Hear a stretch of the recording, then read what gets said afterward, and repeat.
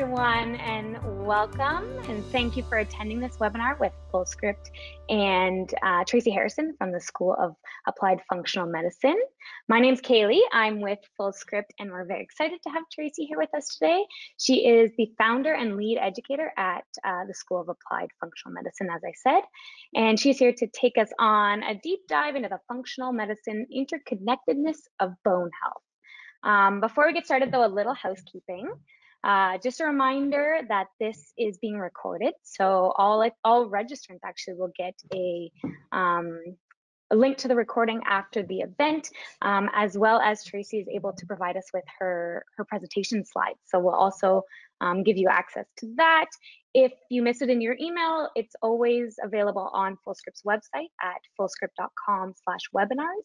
So it'll live there. You can find it there as well. And on your dashboard, you'll also, or your control panel, you'll also notice that there's a question section. Feel free to add your questions as we go. Tracy will be able to answer as we go and try to maybe get to any bigger ones towards the end of the presentation.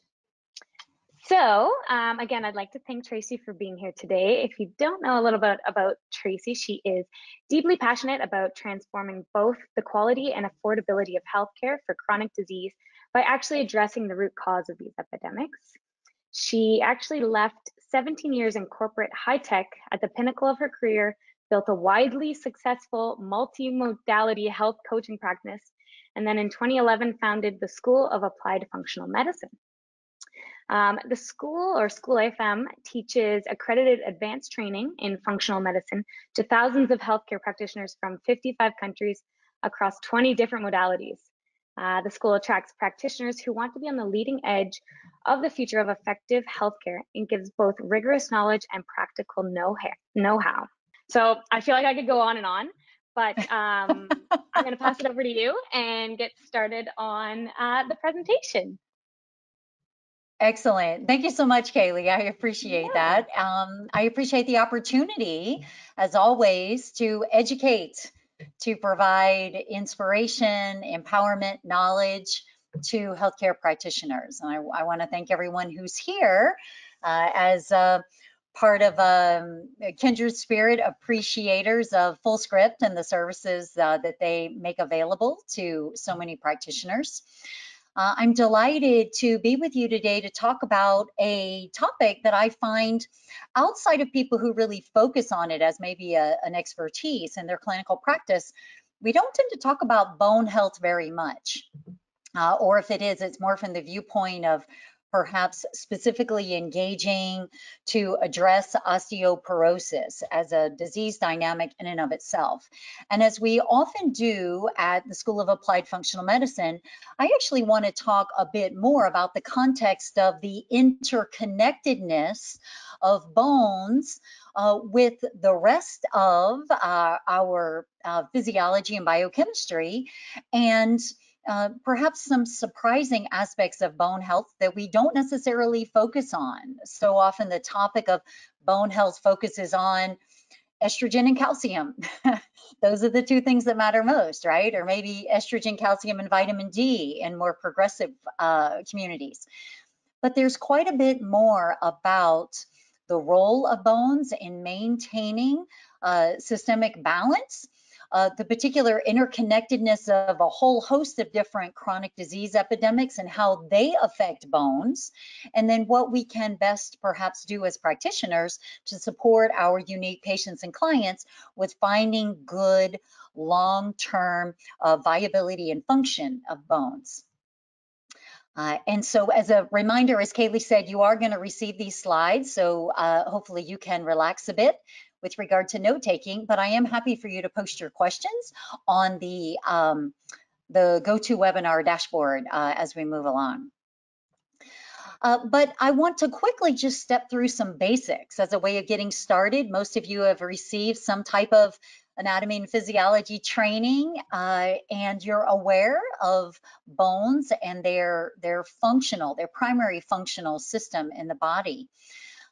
But in terms of things we don't necessarily always think about, we need to remember that, of course, bones are alive. I think it's much more accurate to think about bones being actual organs in the body rather than just part of our anatomy of structure, and a reminder that bones are, if healthy, constantly breaking themselves down and building themselves back up. And it's a very active matrix tissue that thrives not just with mineral fortification, which is where our focus on calcium comes from. And indeed, bones are certainly where we keep the vast majority of our calcium, but the collagen backbone that holds all of that interstitial mineral density that gives bones their strength is equally, and in some camps, I think we could argue even more important than the mineral density. And of course, that collagen is also essential for the various other softer tissues that are necessary for protecting bone and for actually activating bone and providing structural function for the body. It's a good reminder that everything in the body is made from nutrients, and that our systemic functioning thrives or not based on what we're putting in, and that amino acid sufficiency, in particular, as it relates to collagen, we think about amino acids that collagen is made up of primarily, such as glycine and proline or hydroxyproline, and that these are the amino acids that are not as prevalent in the modern Western diet, where people are much more likely to choose lean muscle cuts of meat, as opposed to in prior times when animal proteins were much more expensive and we would be more likely to consume all sorts of different tissues. Precious amino acids like glycine, which end up often being conditionally essential in many humans, are found much more densely in the connective tissue, found in the tougher cuts of meat that we just don't tend to eat as much anymore, those that involve marinating and slow cooking. And this is one of the reasons in which we can end up with an imbalance in the amino acids that we can consume, perhaps getting too much methionine, which fires up the methylation cycle. Definitely an essential amino acid, but like everything else, optimal functioning in the body is achieved from balance. And so we need to make sure that our patients are getting sufficiency of all of these other less prevalent amino acids.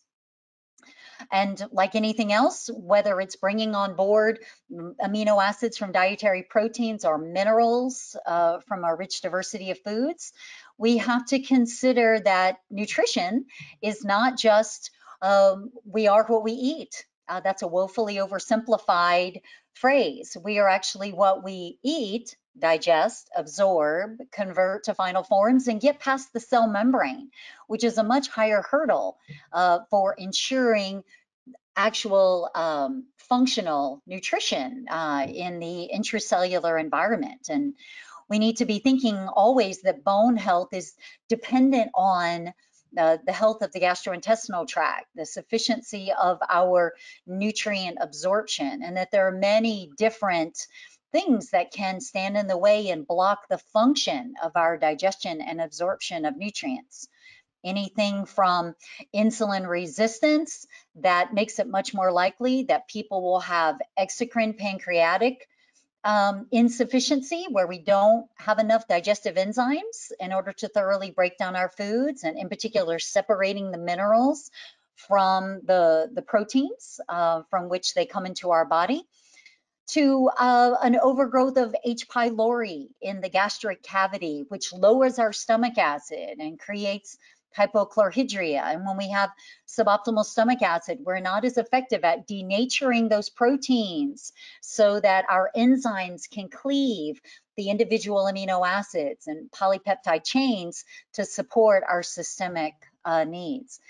We talk a lot at SAFM about the interconnectedness of all of these things and how so much disease can begin in the gut because of maldigestion or malabsorption, for example.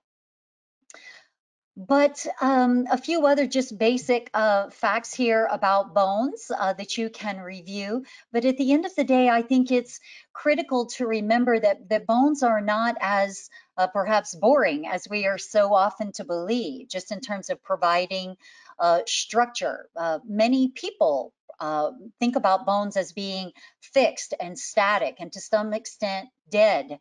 And the best we can hope for is to just maintain the health of that stagnant tissue.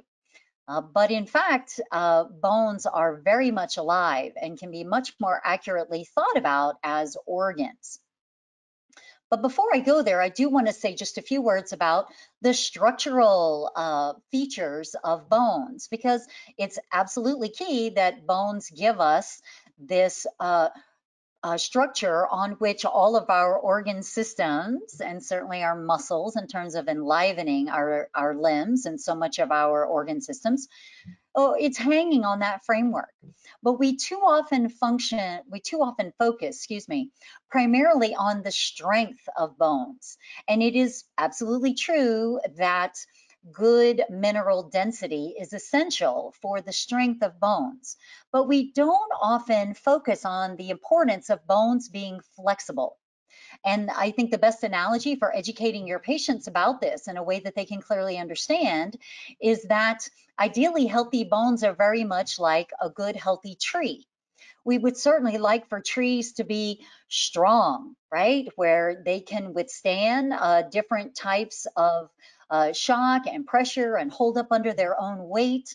But we also know that in order to survive, trees optimally are quite flexible, and they are able to sway in the wind and actually bend in order to handle a pretty significant amount of pressure and trauma without breaking. And in an extrapolated way, this is why the attachments of bones to the rest of the musculoskeletal system is so essential. We actually don't so much want to count on our bones bearing the weight and being the foundational strength of the body. It's actually the attachment of muscles to bones that give us our composite strength. And it's actually the attachment of bones to those joints that give us optimal flexibility. So when we're talking about long-term bone health and function, we must necessarily be talking also about all of the softer tissues, the health of joints and ligaments and tendons, but also the health of our muscles. Now, when we focus on bones in particular, we want to remember that bones get their strength very much from the same structural framework that a pair of skis do, for example, snow skis or water skis. And that is very much being designed to be a composite, a reinforced composite material, where again, we have this matrix that has collagen fibers and also these deposits of minerals that collectively give both strength and flexibility to our bone tissue. Crystal hydroxyapatite is the form in which calcium and phosphorus, and to a lesser degree, other key minerals like magnesium and potassium and boron come together in optimal ratios in order to strike this balance between strength and flexibility.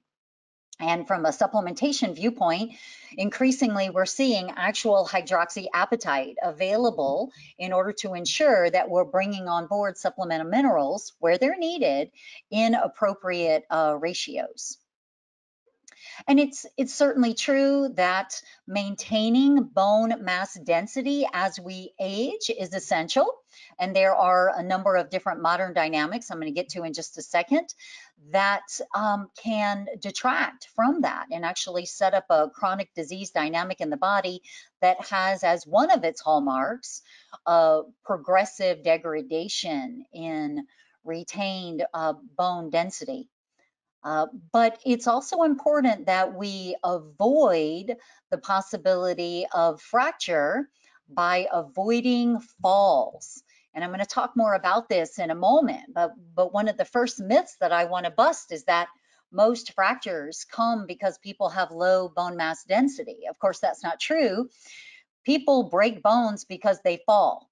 And certainly highly weakened bones can indeed fracture because of a sudden, relatively minor to moderate impact. But the number one reason for fractures is falling. And so much of our work as practitioners to help people to maintain healthy bones is about preventing falling, which of course takes us appreciably outside of a limited system view of just focusing on bones. And I'll share more with you on that in just a moment. But I also want to talk about some of the other broader perspective with regard to the role of bones, which, as I said earlier, we don't tend to think about as being particularly esoteric or scientifically sexy in terms of their role in the body. But the truth is far from that assumption. If we think about bones as organs, we come back to some long, well understood truths that bone marrow is actually where we produce all of our blood cells, red blood cells to promote oxygenation in the body, white blood cells to fuel our immune system, platelets in order to spread serotonin and also to help with the key blood clotting function. But in focusing on bones in a limited framework of primarily providing structure, we can lose sight of interconnectedness, such as the long-term health of bone is essential for the long-term health and consistency of blood cell synthesis, right? Hemopoiesis, producing 500 billion blood cells daily. And again, bringing us back to just how active bones are at every moment of our lives as vital organs. We have extremely active stem cells internal to our bones, which are not just about producing osteoblasts that create new bone tissue, but also chondroblasts, fibroblasts, producing more soft tissue, and also adipocytes. And a surprising fact for many practitioners is to realize that as we age, more and more of that life-providing red bone marrow is actually replaced with adipose tissue. We focus so much in today's modern epidemics about what happens when tissue becomes fatty, right? A fatty liver, fatty skeletal muscles, fatty pancreas that impairs synthesis and release of insulin, for example. But bone marrow also becomes fatty and becomes yellow bone marrow. And it's some amount of yellow bone marrow is normal. It's actually storage, energy storage for triglycerides in the body. But yellow bone marrow is the third largest fat depot in the body. And as we age, we can end up with an excessive conversion of red bone marrow to yellow bone marrow. Excuse me. And this overtly impairs hemopoiesis as we age. This level of adipose tissue internal to the bone reflects overall adiposity in the systemic body and actually has a returning effect on whole body metabolic health, which I'll talk about in just a moment. But most of us don't think about, much less educate our patients, that the health of the bones is key as regulatory organs that affect our metabolic health. Bones may be suddenly sexy, but it's also true that bones are not this stagnant, dead, rock-like tissue in the body. Ideally, bones are constantly remodeling themselves. And again, just a brief refresher, I'm sure most of you are familiar, but it's osteoblasts that build new bone tissue. And interestingly enough, what actually happens is the osteoblasts are synthesizing new bone, and they're in the secretion of new bone matrix. Those cells get trapped in their own secretions, and they become osteocytes, which is the classic bone cell that we think of. But osteocytes are not, again, stagnant tissue. They are live, active cells that still have to support their own metabolism and detoxification and pro-oxidant, antioxidant balance. And osteocytes themselves secrete growth factors that regulate the activities of osteoblasts and osteoclasts. And ideally throughout our lives, other than episodic imbalances in response to the environment in which we're asking our body to live, we keep a good balance of breaking down old bone, because bone does age, it does become old and more brittle. Um, and then the breaking down the old bone and then building up the new bone. In fact, this well explains some of the most common devastating side effects of some of the modern medications that are prescribed for osteoporosis that overtly just stop the body from breaking down old bone tissue. Well, that makes DEXA scans look better. It makes bones look denser, right? But it's taking away the truth that the bones progressively are maintaining a density of older, more brittle bone, because we are stopping basically the bone's natural revitalization process. And we are not designed, no part of the body is designed to simply be locked in stasis with no ability to turn itself over. It is our natural role of our immune system to break down old dysfunctional cells that allows the replenishment with the new, fresh, highly functional cell that keeps all of our tissues as vital and functional as possible.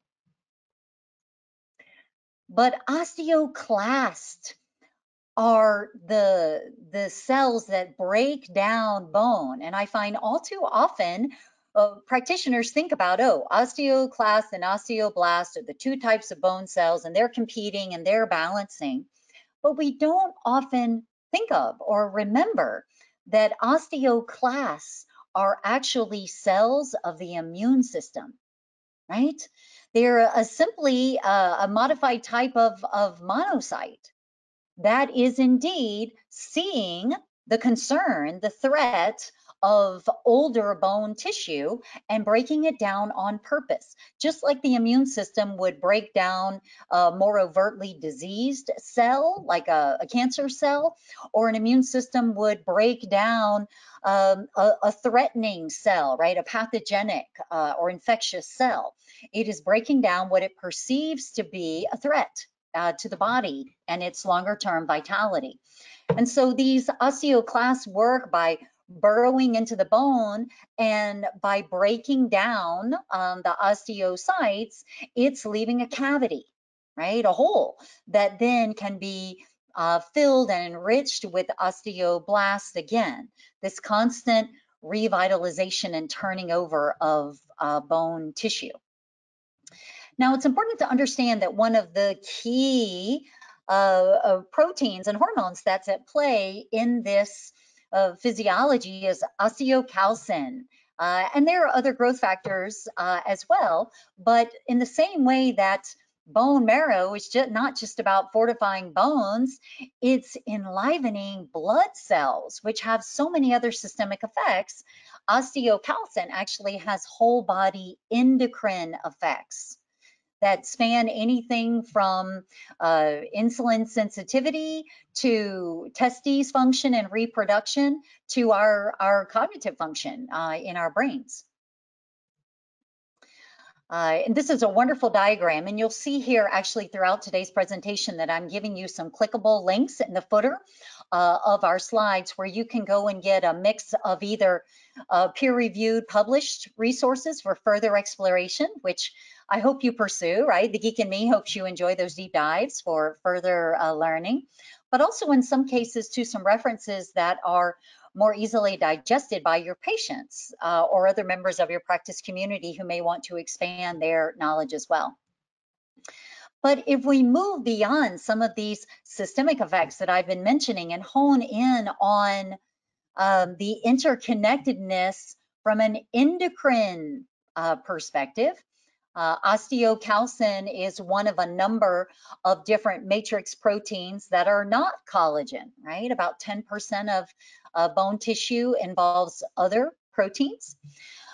But Osteocalcin needs to be what is called carboxylated, right? That's a biochemical conversion in order to form new dense bone tissue.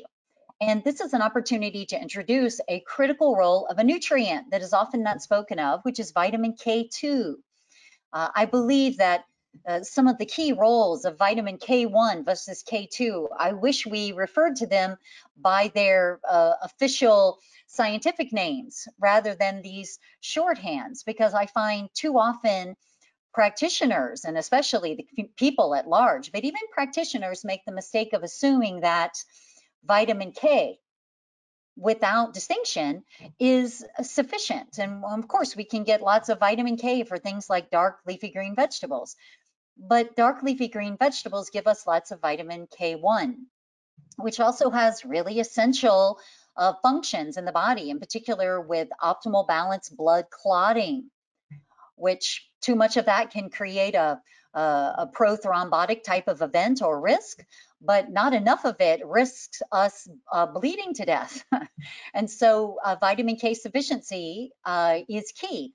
But K1 to support some key physiology such as clotting function.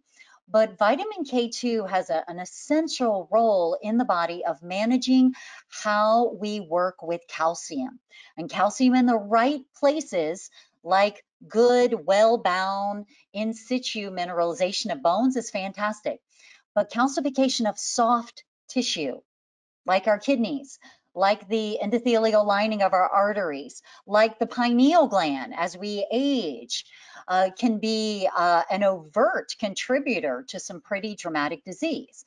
And so calcium, like so many other things in the body, needs to be well managed because it is potent and powerful. So again, osteoclasts and their turnover effects are breaking down bone tissue. They're uncarboxylating that osteocalcin, which frees it to have these systemic endocrine effects. And this is why we don't want to stop the activity of osteoclast. Not only does that leave us with seemingly dense, but more brittle, more vulnerable bone over time, but we want to be constantly turning over bone tissue to keep systemic endocrine health, where you can even see here in the diagram, although I highly recommend you go and pursue the paper this diagram comes from that's referenced in the bottom, because this explanations of the role of osteocalcin in affecting things like the accumulation of fat in the liver or not, the insulin sensitivity in liver or not, the beta cell proliferation, right? The insulin producing cells in the pancreas or not. These are dramatic systemic effects that directly play into epidemics that we well recognize, like insulin resistance and type 2 diabetes and downstream metabolic syndrome. And so we want to support the balance of factors in loving up on our bones and nourishing and caring for our bones that allows bones to be active organs that are free, ideally without synthetic chemical effects of suppressing turnover, because we want to be turning over bone tissue. And in this way, if we want to replace new bone tissue, we should be so much more focused on boosting osteoblast activity rather than on overtly stopping the body from turning over old bone tissue, not only for the health of the bone, but also for the health of the systemic body. The vitamin K2, as I mentioned, helps to prevent the calcification of other soft tissues in the body, like arteries. And there are a number of different forms. I give you a reference down below on an awesome resource from Chris Masterjohn about the forms of vitamin K2. Fullscript has all sorts of different tools available for MK4 and also MK7 and some combination formulas with vitamin K1 or with vitamin D3, right, in terms of synergistic effects. So a wonderful apothecary, online apothecary for us to consider supplement resources. But missing key nutrients is a problem for many of our patients who struggle with suboptimal bone density. And so we need to remember that nutrients act in symphonies, not in solos, and that vitamin D and K very much act synergistically, not only in bone, but in calcium management throughout the body. But vitamin A, as another fat-soluble vitamin, is not only key for immune system health and endocrine health in terms of affecting steroid hormone receptors and receptor function, but also that vitamin D and vitamin A are taken up together into receptors for activating a number of functions. And so we need to always be careful in supplementation to look at the interconnectedness of nutrients and not just recommend super high doses of singular nutrients that may actually create in their wake deficiencies of others.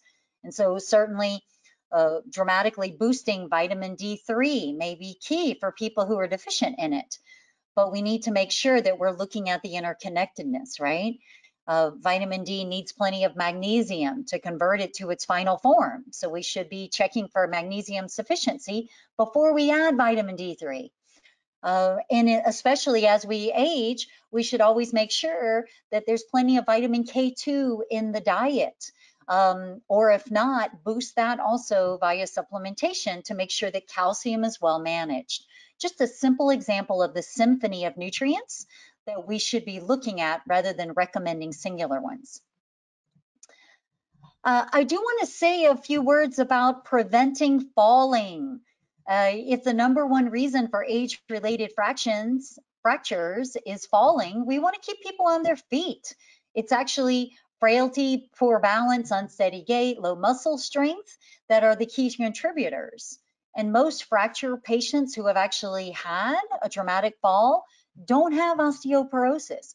Can it be coincident? Absolutely. But that's not nearly as common as a lot of marketing related messages about bone health in the popular medical media would have you believe. That sells a lot of drugs, but it doesn't show true when we actually go to look at the data. And I've given you a number of references here to check to learn more about that yourself if you wish to do a deeper dive. But if we just boost bone density and we're not looking, especially as people age, at the common contributors to impaired balance, this is a question that isn't often asked, especially in the context of osteopenia or osteoporosis. Do you have impaired balance? Do you ever feel unsteady on your feet? If you stand near a counter or a wall for safety, but you lift one foot off the ground, how long can you stand on one foot? If you close your eyes, can you balance at all? These are really important functional medical assessment questions.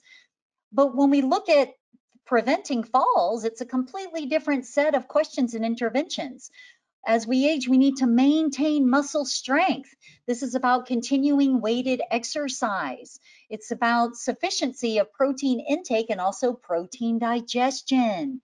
Maintaining enough key anabolic hormones like DHEA and testosterone. Making sure we have optimal levels of magnesium, which allow muscles to freely relax and contract.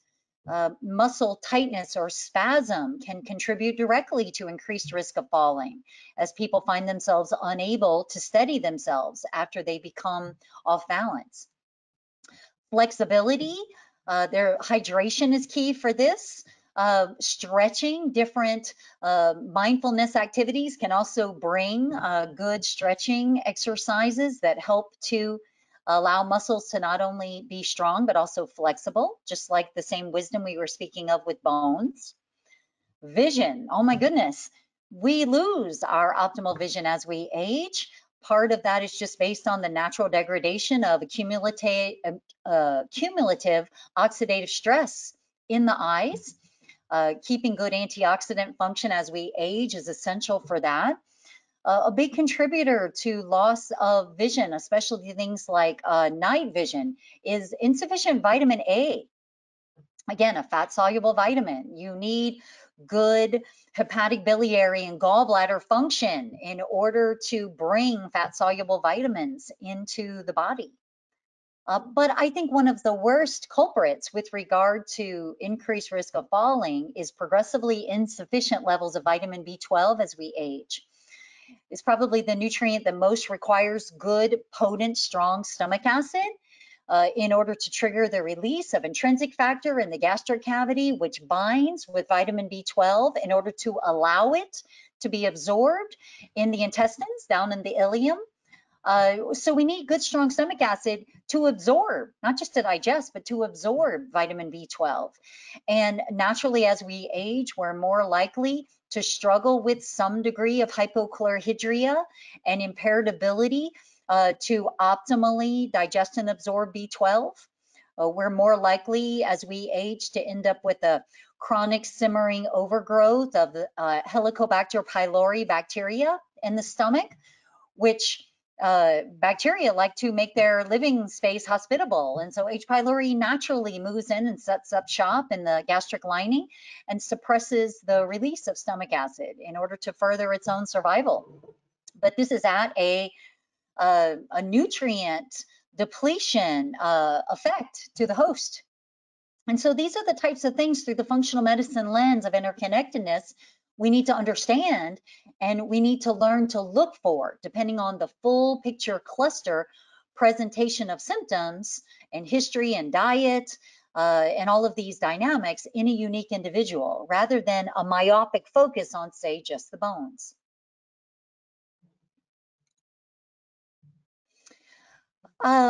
Unfortunately, modern conventional allopathic therapy to increase bone density is largely about, like I said before, synthetically stopping the natural healthy turnover of bone tissue.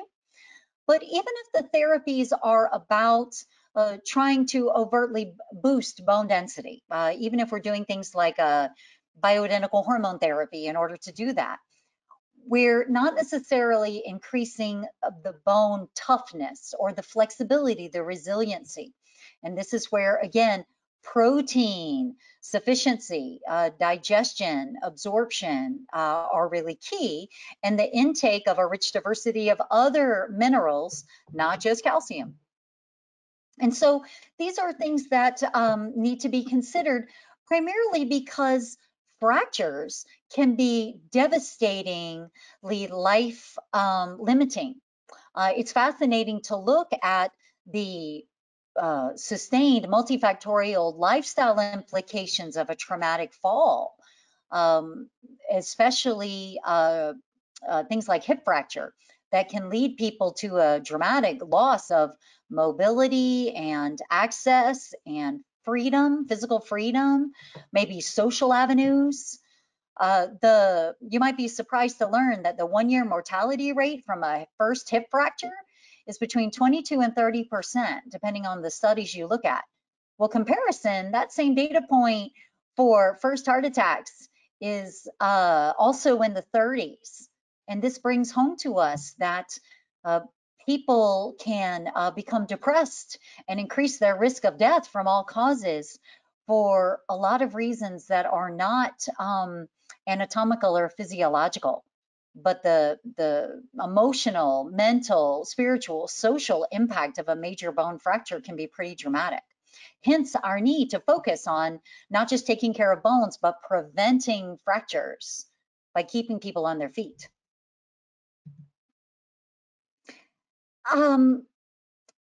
Chronic low bone density is a relatively new epidemic. I find this really interesting. When you go back and look at the epidemiology over time and look at what has evolved in time, we are struggling with more of a modern epidemic of chronic loss of bone density, especially progressive loss. And what I find interesting, like any good science-minded person, when we look at a changing value, we shouldn't just consider what are we doing in our modern lives that's lowering that number, but also considering, are we starting with less peak bone mass density to begin with, right? As I said, Ideally, our optimal peak bone density is achieved in our late 20s and our early 30s. But are we finding ourselves in our senior years with lower bone density because we lost more of it, or perhaps also because we started with less? And I think the truth, what the science shows, is probably both. And so I don't have time today. We teach an entire clinical course on bone health, but I did want to just summarize for you and review for you when we look at the number of things that have changed, even just in the past 50, 70, certainly 100, but even past 50 years, what are we doing that's overtly affecting bone density? Even if we hone in on that as a singular factor, right? There are many different modern disease promoting dynamics that are at play. And we can get quite esoteric in talking about the science behind these.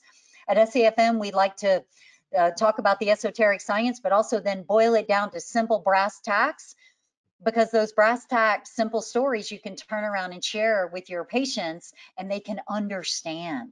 And when people don't just change their lifestyle because they're being compliant, but they make different choices because they've been educated and inspired and empowered, they're much more likely to sustain healthier lifestyle choices because their intelligence is galvanized, right? But all of these are things that are much more prevalent today than they were, again, as recently as only 50 years ago. But when we look and aggregate it, what do these things represent? Well, we tend to experience much more crap food, much more toxicity, and much more stress. Crap food, toxins, and stress. It's modern living at its best, right? At its sociocultural norm today. And so when we're eating crap food, we're getting lots of calories and lots of chemicals, but not necessarily lots of nutrients. When we're exposed to high amounts of toxicity from multifactorial sources, we can overload our innate detoxification pathways, and then we end up storing toxins and experiencing chronic oxidative damage from that burden. And then stress, I think, is the most insidious of all three of those things. Emotional stress, mental stress, social stress, biochemical stress, physical stress. And all of those things can easily put our bodies, our nervous systems into a more of a chronic sympathetic nervous system mode, which is a survival state that we're really designed in to be only use episodically for true survival. In other ways, remain primarily in a parasympathetic nervous system. But modern life is sending us into an anabolic state. A catabolic state more often than not. Catabolic, where the body is breaking things down to free up resources to make sure we can fight and flight and hide and survive, which is a wonderful utility. It's kept us here as humans. It's why we're still here in this modern day and age having this conversation. But it's at a cost. It is a catabolic state that we're designed to be in episodically for short periods of time, and then shifting over into the restorative parasympathetic nervous system state, where we're emphasizing physiology and biochemistry that helps us to rest and digest and heal and make babies in the name of thriving in times when our survival is assured. And so this shift into crap food, stress, and toxins changes a lot that overtly changes our body's ability to maintain optimal bone density, not to mention all of the other systemic effects that can contribute to lower suboptimal bone density. Again, you're getting these slides, so I will leave you in the interest of time to explore these on your own. But again, I think so much of our conventional lens of bone health is oversimplified. This is a great quote from a lovely gentleman, a physician who lived next door to me a number of years ago. He and I would chat about different disease dynamics in the driveway.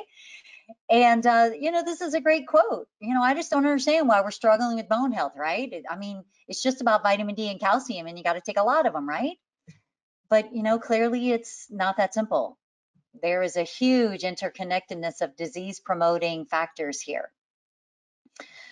But the biggest message I want to leave you with, if you only remember one thing from today's presentation, is that bone loss is a catabolic action that the body upregulates on purpose as part of carrying out systemic inflammation. And as much as we now think about, oh, systemic inflammation, that's bad. No, it's not. Systemic inflammation is why we didn't die out a long time ago, right? So that when the body needed to fight pathogens and toxins and invaders, right, that we had good, potent defenses. And internal to the body, again, it's inflammation that helps the immune system to identify and contain a rogue cell, like a cancer cell or a disease cell or an old dysfunctional cell, like we find in old bone tissue, right? It's health promoting. It is when it becomes chronic and dysregulated that we end up with this huge host of chronic inflammatory lifestyle diseases that our patients struggle with today. And so something that we can easily lose sight of is that, yeah, osteoclasts, again, are immune cells, right? Like I said, they're derived from monocytes. It's a specialized macrophage. It's part of immune function. And when there is an increase in inflammatory mediators in the body from any cause, the body increases osteoclast activity.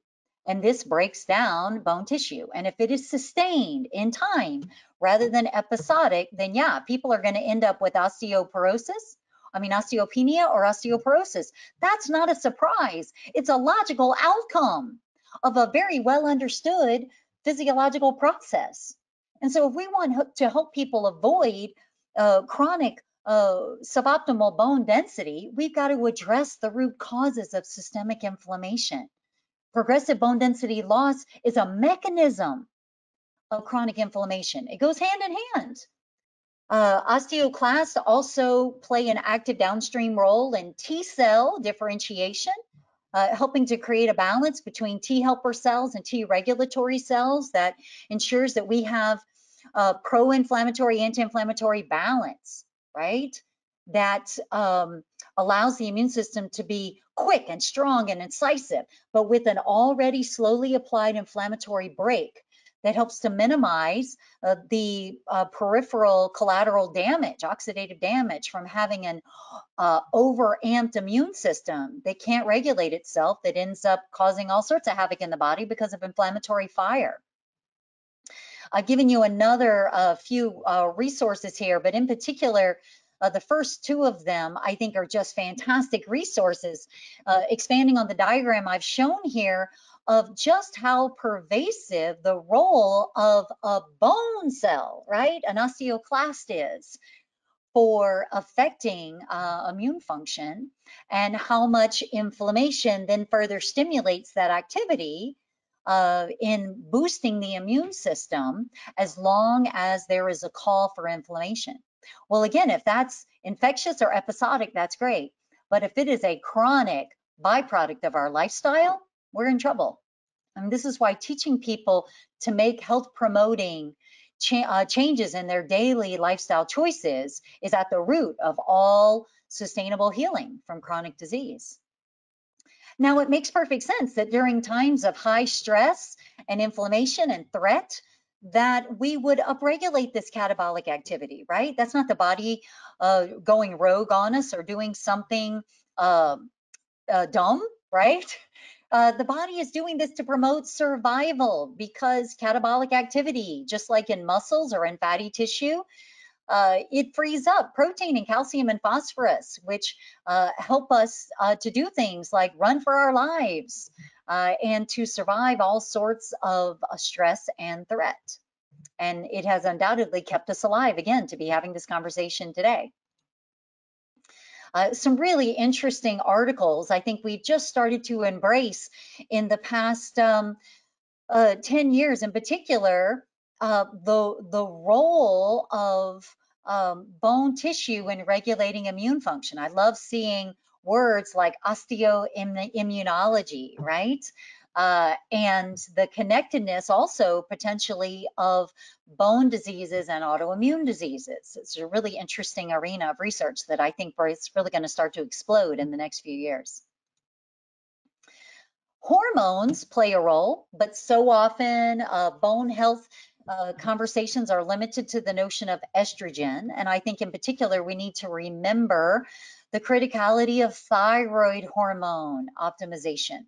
We have a true epidemic of hypothyroid function, mostly largely unacknowledged and undiagnosed because we're thinking that TSH is sufficient for assessing systemic intracellular thyroid function, and it is of course not. It can't be. It's a brain hormone, and other tissue has different sensitivity to thyroid hormones than the brain, than the hypothalamus and the pituitary. But as we say at SAFM, sluggish thyroid, sluggish anything, not just sluggish GI motility, sluggish immune function, sluggish liver, sluggish brain, sluggish osteoclast and osteoblast, right? We need thyroid hormone optimization, and we need to be checking true full thyroid panels to assess that. But the larger message I want to give here is about progesterone.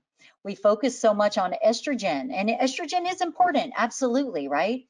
Estrogen helps to regulate the behavior of osteoclasts, so we don't have excessive breakdown of bone tissue. But progesterone, in so many ways, teams to provide balanced function with estrogen. And it's actually progesterone that plays the much more potent role in increasing the activity and also the differentiation of osteoblasts, which are making that new bone tissue. So if all we do in focusing on endocrine therapy for bone density is focusing on estrogen, it makes perfect sense that it can be at significant cost, where all we're doing is stopping maybe the bone tissue from excessively turning itself over, but we're not necessarily doing enough to overtly boost the synthesis of new bone tissue. And estrogen and progesterone throughout our lives, not just in women, but in men as well, and not just premenopausal women, in women their entire lives. Estrogen and progesterone have synergistic coupled effects. So when we talk about bone health, we need to be talking about balances, right? It's about not just calcium, right? Minerals and protein and amino acids, strength and flexibility, right? Not just slowing osteoclast, but more importantly, boosting osteoblast activity. It's estrogen and progesterone, right? Premenopausal health and postmenopausal health, right? It's the whole common cultural adage of, the health of kids is sort of optional because, they're young, they'll get over it, right? Their body parts are newly minted. That is not true. We know now that the roots of things like insulin resistance and chronic immune dysregulation begin in little ones. It doesn't suddenly appear when they turn 27 and show up in your practice.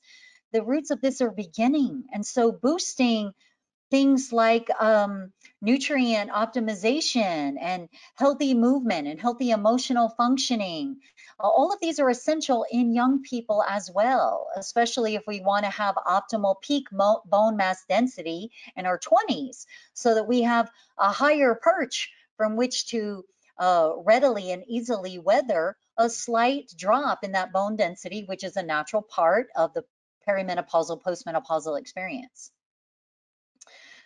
We need to be boosting anti-inflammatory and pro-inflammatory immune function, right? We don't just want to have a strong immune system that's out of control, right? We want to have that pro-inflammatory, that anti-inflammatory break, which is a key part of parasympathetic immune function. Movement and rest, right? It's not just about impact activity. It's not just about weighted exercise to build muscle. We need to rest in order to calm the immune system, in order to move out of a sympathetic dominant nervous system mode, to keep our bones thriving.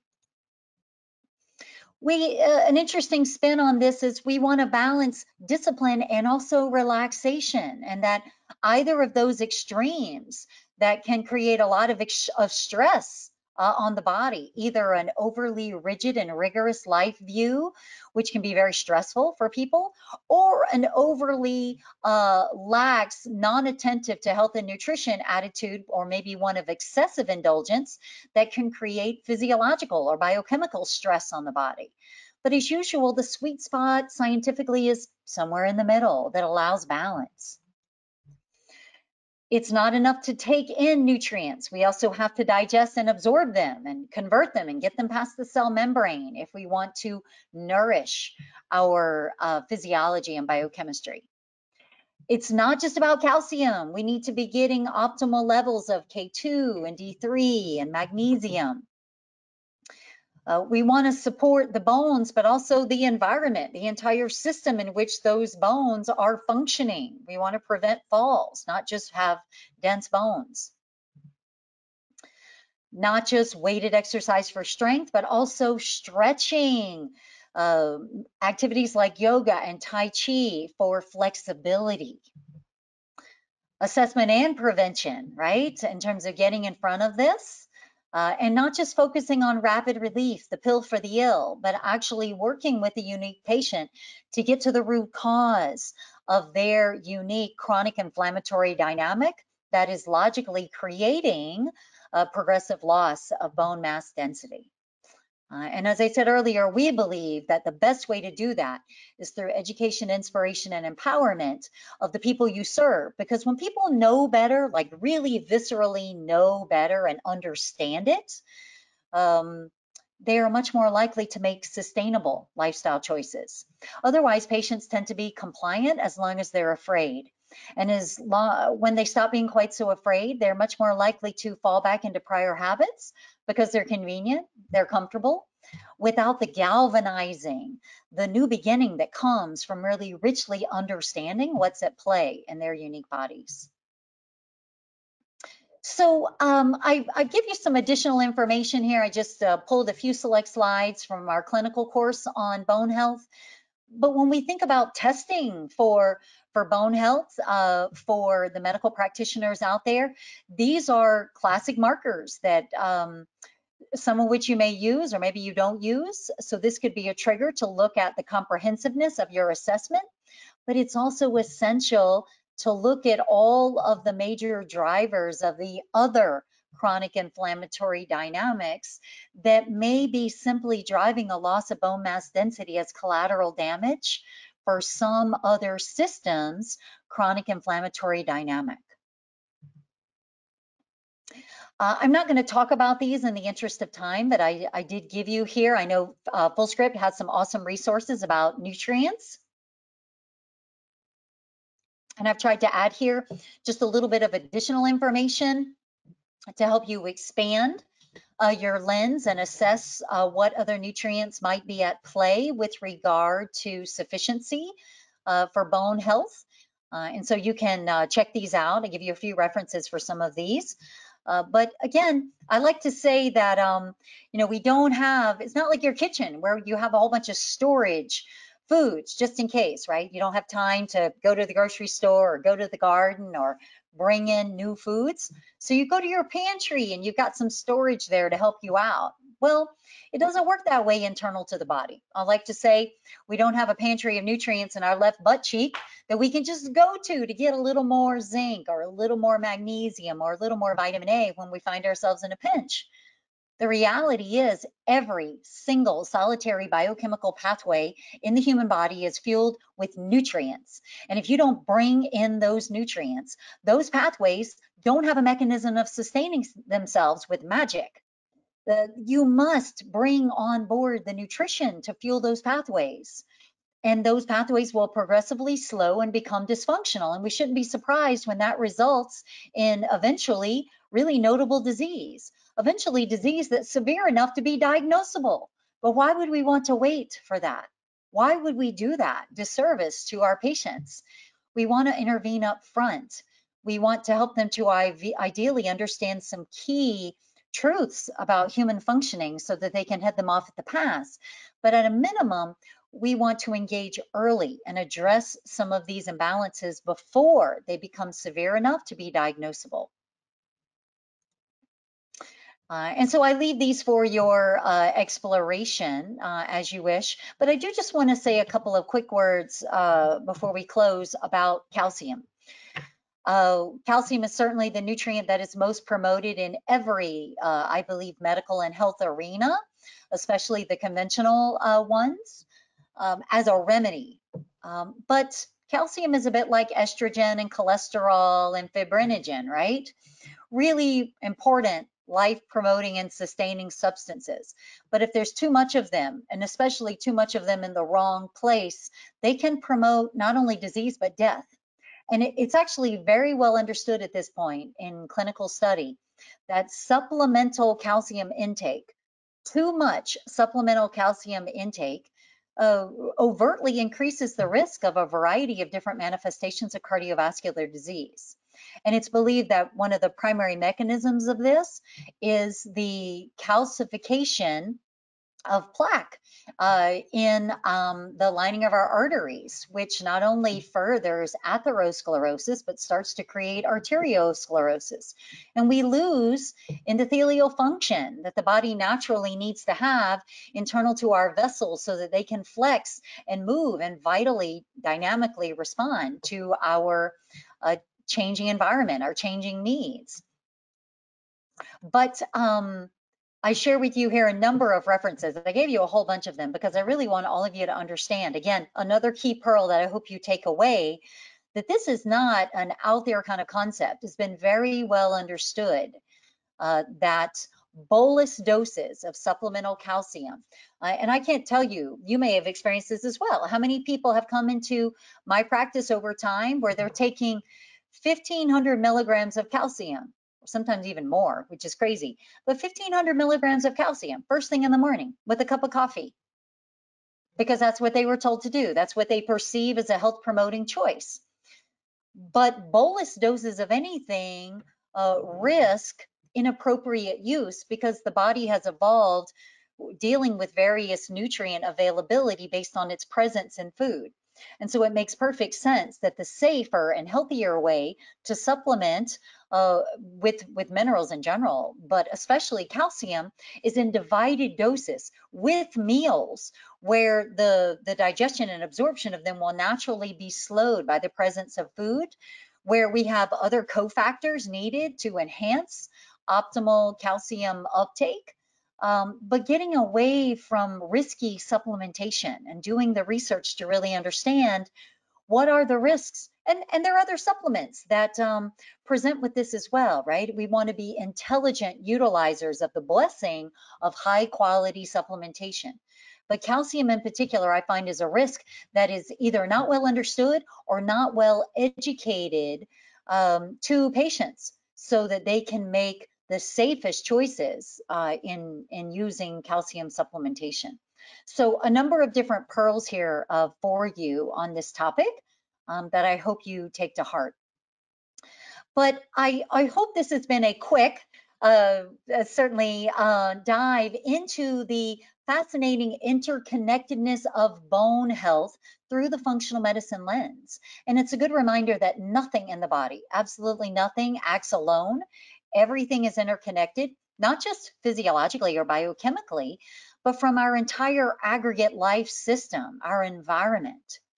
And this is why it's so important that when we are doing good, thorough assessment and support of a unique, precious being in front of us, a patient, an N of one, we want to always be asking not the oversimplified question of what's the diagnosis, what's the disease, how do I fix it?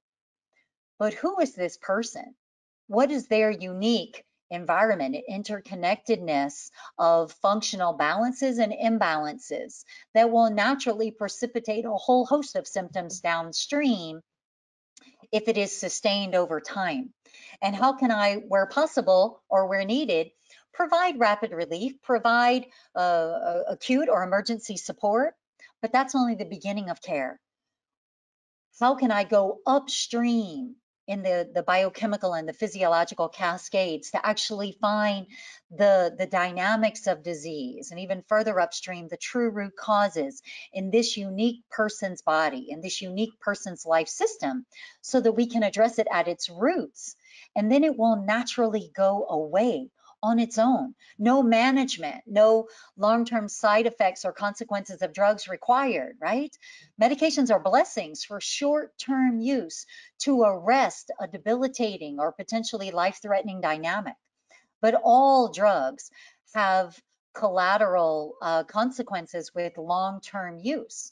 And our opportunity is to do better than that, to know better and therefore do better, so that beyond a medication use, we partner with a unique patient to help them address the disease dynamics and the true root causes, so the body naturally, in its wisdom and exquisite symphonic design, the body naturally finds vitality again. And this is possible with so many different disease dynamics through the functional medicine lens. So I want to thank you all for joining me today. One thing in particular that I want to offer to all of you as further learning through the functional medicine lens, we have a very rich, actually, 4-webinar series on true root causes of disease in the human body. And we want to make this available to all of the participants here free of charge. These are good, rich sharing of all sorts of additional clinical tips on different dynamics, whether it's adrenal dysregulation or intracellular hypothyroid function or insulin resistance or toxicity. This 4-webinar series touches on all of those, and it's my pleasure to offer that to all of you. All you have to do is click on this link. Again, we're going to be sharing the slide deck in order to go and access that. And I'm delighted to be part of your continuing education. I appreciate very much that all of you as practitioners are busy. And I know it takes a real commitment to continued scientific awareness and learning in order to make time for webinar presentations like today. So thank you so much for joining us. That was great, Tracy. Thank you so much. I know there were a couple questions that come through. I know you hit some. I don't know if we have a couple minutes now if you want to go, or we can send them in the follow-up. I mean, a lot of them were asked at the beginning, so you've definitely covered them as you went, kind of thing. But there are a few ones that we could probably cover quickly. So even right after the beginning, someone asked to clarify the benefits of MK4 versus MK7, and which do you think is better? That's a great question, and for a deeper dive into that, I would actually recommend on the footer of that page is a link to a vitamin K resource guide that Chris Masterjohn put together, and it actually explains the different ways in which MK4 versus MK7 is distributed into the body, and when you may want to use one versus the other for particular purposes. I would actually recommend MK4 if bone health is the primary concern, right? If we're looking at sort of managing calcification of soft tissues, then maybe a combination of them would be more appropriate. Or if we're looking at things like endothelial function and trying to deal with calcified, reducing the risk of plaque calcification in our arteries, then perhaps NK7 may be a better choice.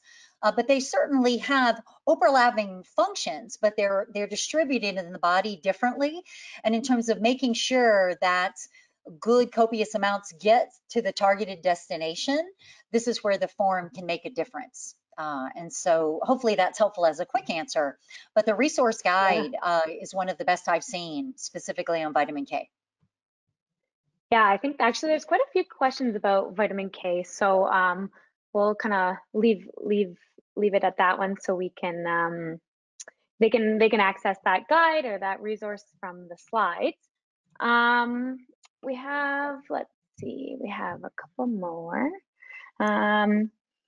So Excuse me on my pronunciation of this as well. So we have a question. I have a patient, a teen girl, with recurrent osteomyelitis. Mhm. Do you suggest, what do you suggest in terms of supplements? Ah, that's a great question. And actually, I would say through the functional lens, it's actually going to depend on what the larger manifestation of disease is, right? Because again, if we think about the bones as being a thing I teach people in my own practice is think about the bones as being part of where the inflammatory battlefield is raging the most aggressively. And so in that particular dynamic, we need to go elsewhere and look at, what are the other imbalances that are at play? Certainly something that a lot of young girls struggle with that, believe it or not, can actually present with a pretty dramatic contribution to these types of dynamics is an imbalance in sex hormones, right? I think most of us know we have an epidemic of estrogen dominance in young women and the early stages of things like PCOS dynamics.